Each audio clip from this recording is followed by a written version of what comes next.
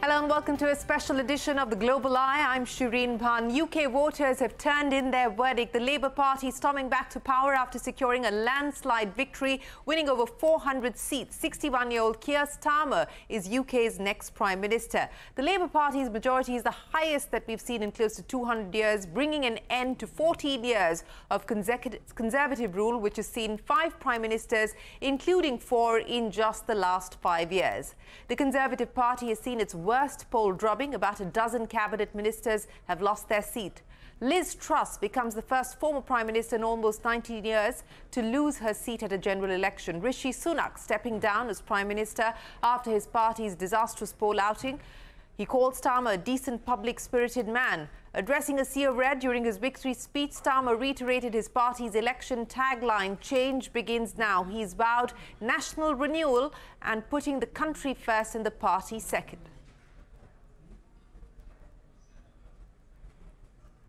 You campaigned for it, you fought for it, you voted for it, and now it has arrived. Change begins now.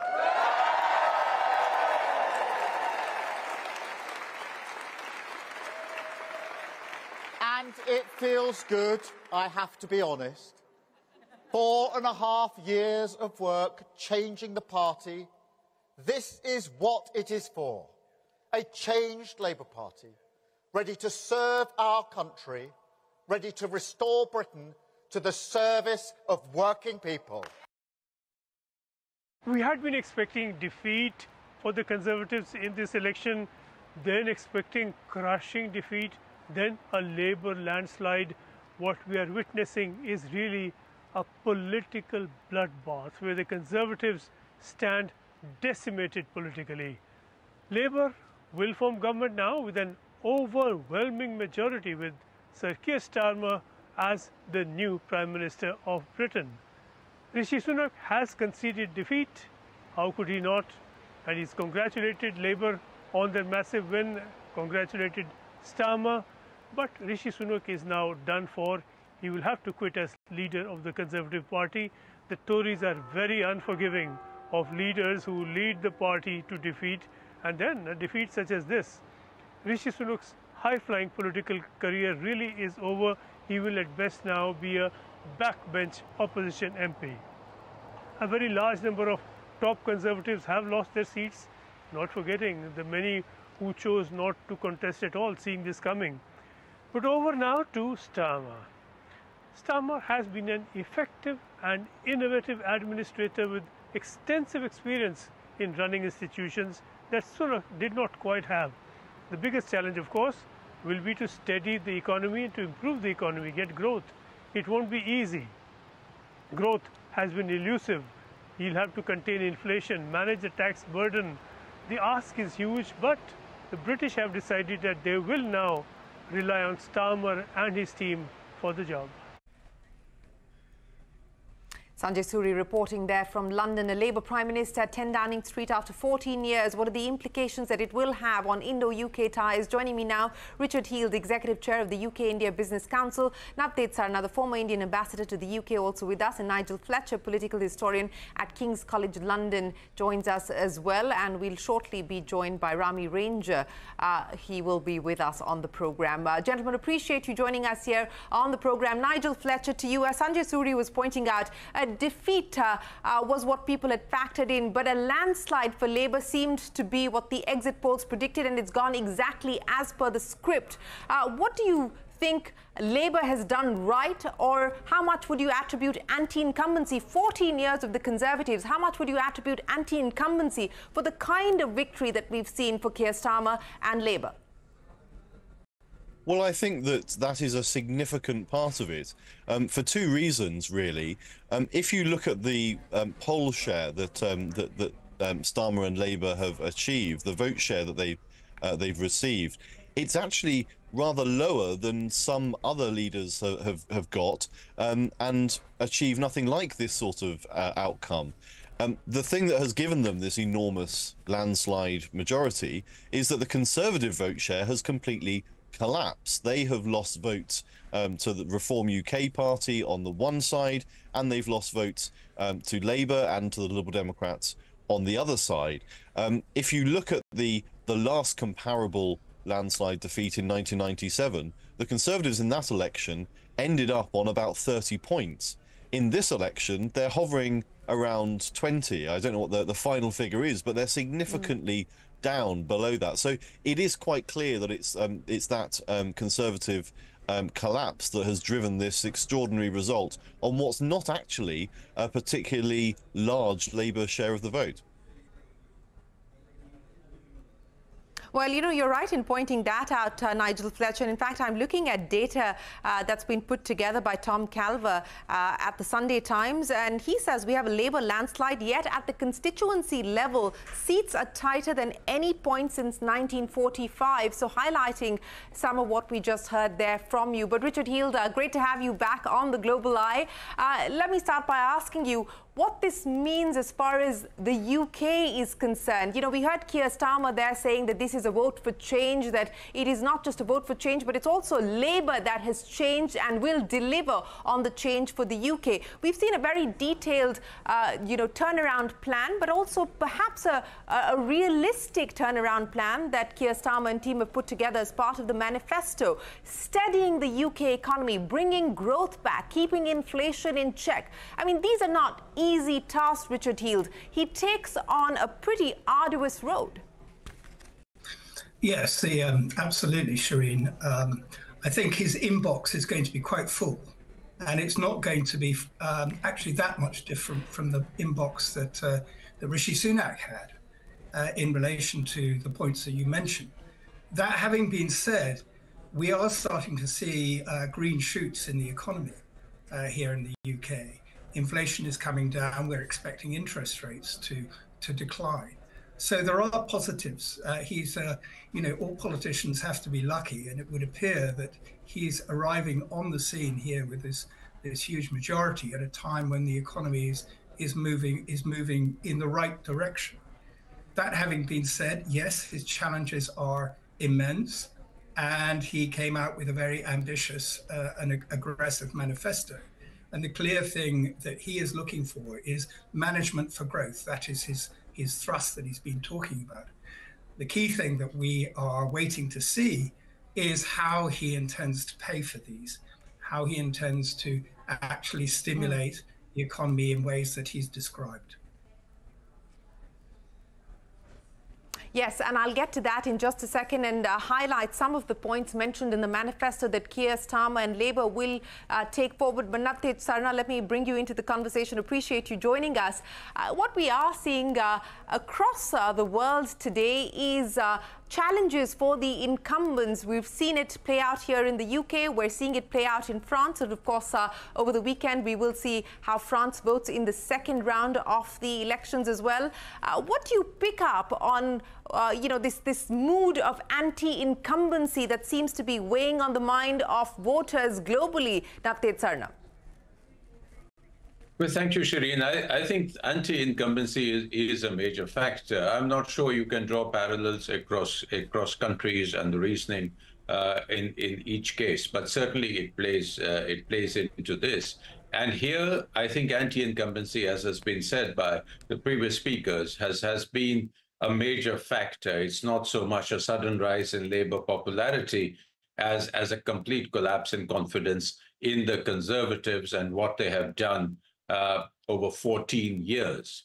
I mean, these 14 years have been filled with not just Brexit, on which there's always been a divided opinion, but a handling of the pandemic, scandals through the pandemic, a very, very sluggish economy, low growth, and some really, really strategic missteps, if I may call them that, things like the Rwanda plan, etc. So I think in the public eye, these have all added up to a situation where, given the fact that, your public services are collapsing on top of all this, it's shown that nobody's in charge or nobody knows what's happening. So here, I think probably the anti-incumbency factor has been the most obvious in the UK.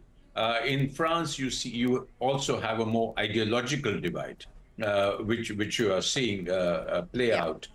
So, while many countries are voting to the right, the UK has voted towards the left. That's right. Well, that is right. The UK has voted to the left, and Navtej Sarna, you make important points there about some of the missteps that could have perhaps led to the Conservative debacle. Raminder Ranger also with us. Appreciate you joining us, Lord Ranger. Wanted to understand from you what you make of Keir Starmer and the Labour's victory, but more importantly, now let's talk about the road ahead. The UK is also known to make its transition from the incumbent to the next government fairly swiftly. In fact, The Economist has said that you get barely a few hours to move things out of 10 Downing Street, and we can already see Keir Starmer there at 10 Downing Street. So what would your expectations really be on government formation from here on? I think the Labour Party has changed a lot since the last Labour Party was in government. They left a very big black hole. Managing economy is not very popular these days.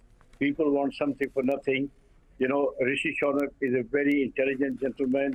He brought the economy under control after Liz Truss, former Prime Minister, crashed the economy with all these false promises, cutting taxes, borrowing money. So being a banker, he knows how important it is to keep the inflation low.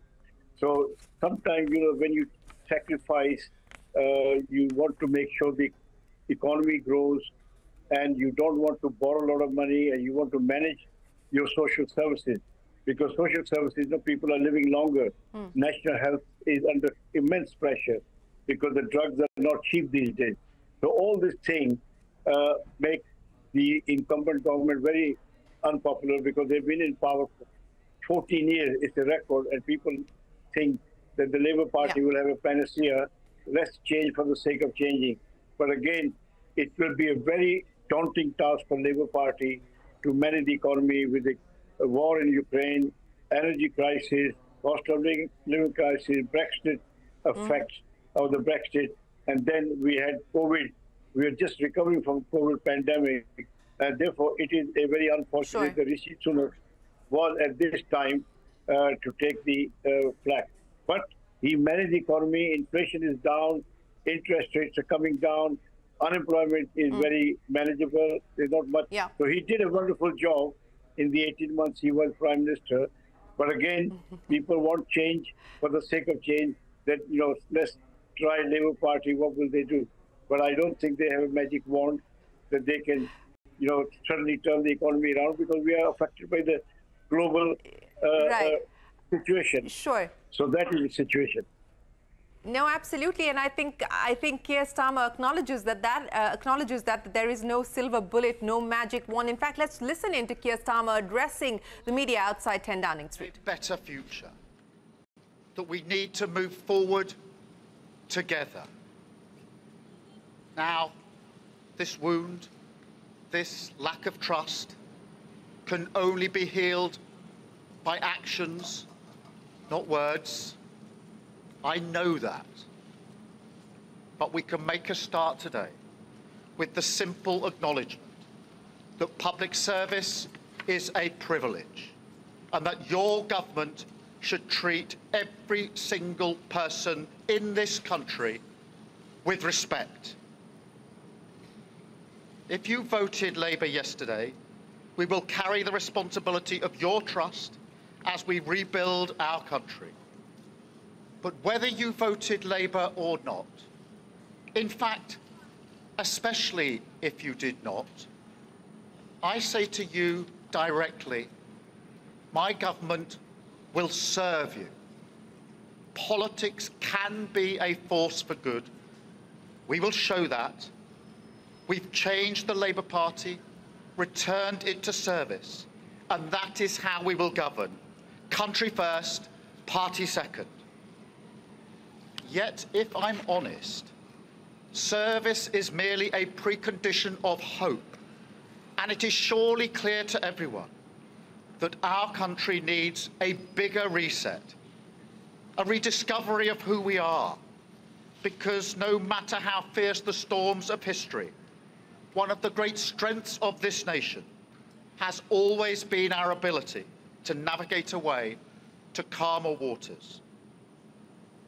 And yet this depends upon politicians. particularly those who stand for stability and moderation, as I do, recognising when we must change course. For too long now, we've turned a blind eye as millions slid into greater insecurity.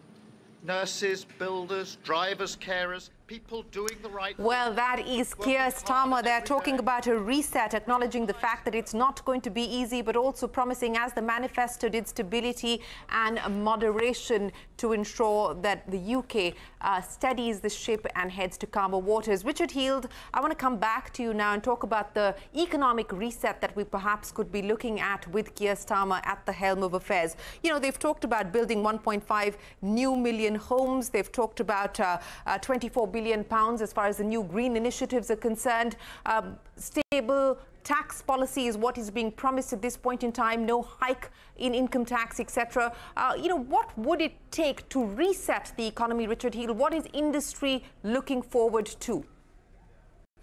Well, I think you've summarised it quite well. I mean, there have been Keir Starmer and the Labour Party in their manifesto, as I said, have made a number of very key pledges, some of which are interesting in terms of stability, in terms of tax. And how much does it cost to move the economy forward? It costs an awful lot. And that is, I think, one of the key questions at this moment in time. What does business want? Business wants sustainability. They want continuity in terms of applications of regulations and taxation. They want to have an operating environment which is conducive to getting returns that their shareholders and their owners want. That having been said, as one of your speakers, in fact, Lord Ranger, has just indicated, and I indicated earlier, the economy is turning. And whether it's turning, you know, as fast as we would all like or not is a question. But nonetheless, it is moving in the right direction.